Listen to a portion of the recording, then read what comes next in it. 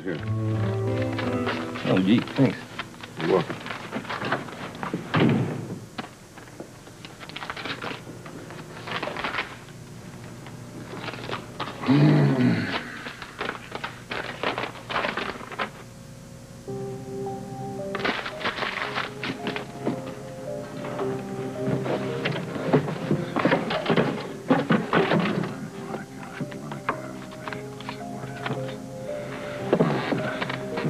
Switzerland.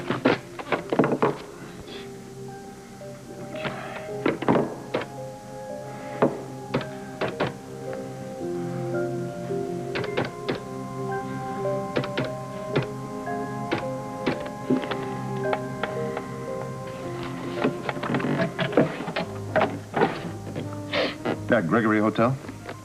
I'd like to talk to Dr. Monica Quartermain, please. You have no idea when she's coming back to the hotel? All right, well, take a message, will you, please? Yeah, a message. All right, ready? Thanks for the cablegram. It is not over. Yeah, underline not. Yeah, yeah, that's it. Yeah, yeah, I have more to say, right. More trouble at home. Return as soon as possible. Sean. Never mind.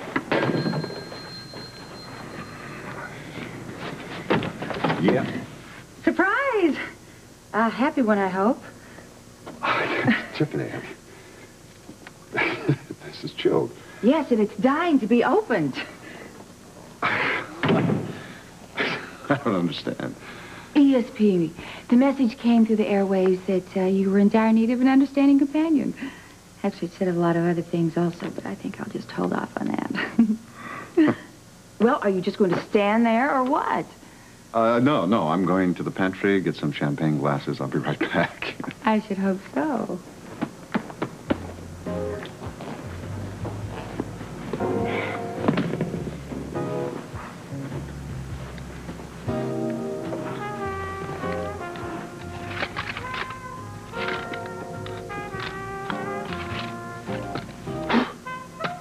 Thank you, my Swiss friend. So, what else did your ESP or instincts tell you, huh? Well, let me see if I can remember. You know, they may not be right. Well, that's all right. I'm glad you're here. So your ESP must be working, well, 1,000% by now. Well, in that case, let's see. My ESP said that you were in need of maybe a shoulder or a synthetic ear. Yeah, well, I suppose what it really means is that I'm here for whatever you want. There's a lot of things I want right now. Tell me. I want beauty, laughter, maybe a little man-woman philosophy. Oh, go on. But before anything else, I really want this champagne cork to pop. Ah. Well, Mr. Donnelly, it certainly looks like this is going to be your night. Okay, I'll tell Jimmy Lee. Hi. Hey, Edward. Bobby. Yeah, it's quite a coincidence. What is? Well, I was just taking a little stroll along the waterfront, and I came across Jake sitting here on the steps of your brownstone. Reminded me that Jimmy Lee was looking for a place to live. Shall I make a long story short? I rented Jennifer's old room, Jimmy Lee. Yes, Buzz is moving back to his apartment, so Jimmy Lee had to find another place to live. That's fine. That's fine. Yeah, well, nice to have seen you. How's your day? Very interesting. I had a meeting with Sean Donnelly, particularly interesting after seeing Edward here. He was acting like a nervous cat as well as a cat that swallowed the canary. How come? I haven't figured it out yet, but I will. You know, Sean is a pretty slick dude, but I kind of believe the guy. You know, I even got involved with the notorious Cassadine, so you know that I like to live at least 50 miles past the danger zone. You know, it could have been a disaster for me, Sean. Tell me something. Would you do it all over again just for the excitement? Probably.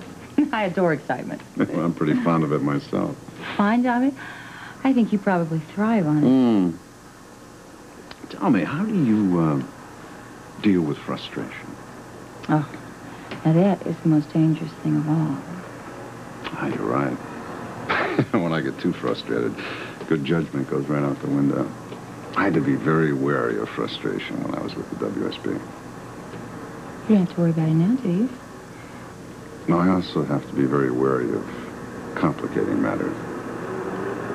Yeah, well, so do I. You know, when I get restless or bored or frustrated, that's when I like to complicate matters, just to kind of stir it all up, you know.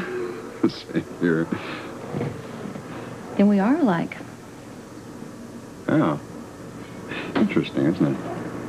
Yes, it is. The only problem with being alike is that you could get yourself into a lot of trouble. Yeah, but isn't it fun? Oh, it can be. It could be.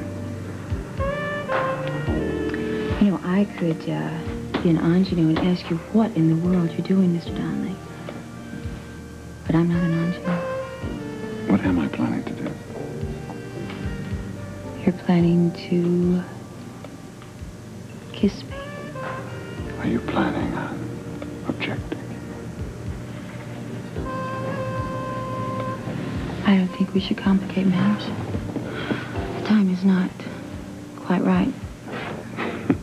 All right. Then we'll have another glass of champagne, and I'll take you home. Shall we?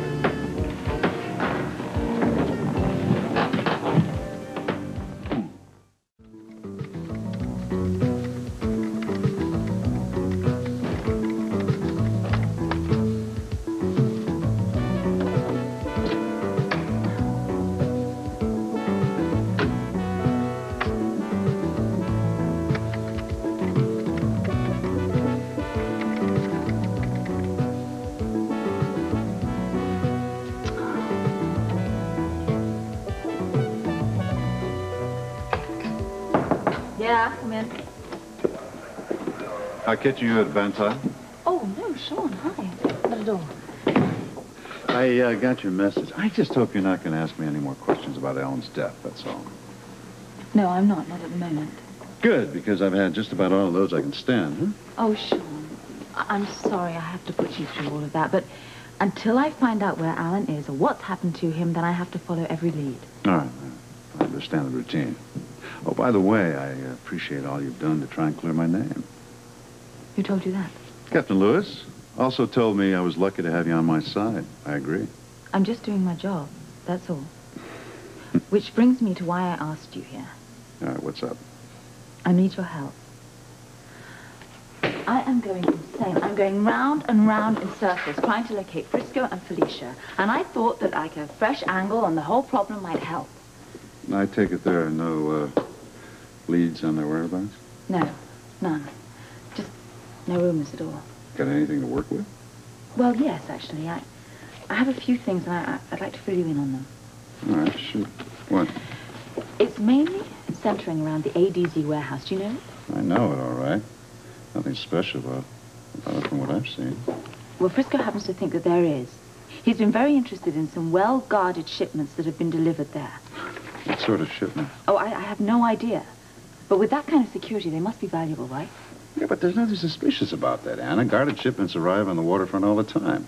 Well, Frisco was interested in this particular place. Why? What is it about the ADZ warehouse that attracted his attention? You think there's a connection between that and his sudden disappearance? Yeah. If Felicia was framed, and I happen to believe that she was, then perhaps it was because Frisco was getting close to something, you know, on his investigations in the waterfront. And the question is what? Well, I think the ADC warehouse is the key. We've got to find out what's going on down there.